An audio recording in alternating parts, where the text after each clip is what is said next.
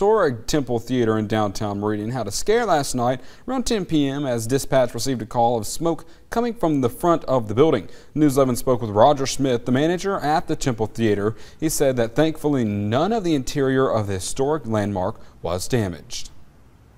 Well, actually, it was less eventful than we all thought. It was air conditioner on the marquee. That's where we have some of the equipment, and it had caught on fire, and there was a wood pallet that it was sitting on, and that set that on fire, and so there was a lot of smoke. We're very thankful that the fire department and police department was so diligent. It does underscore that the temple is celebrating its 100th year anniversary.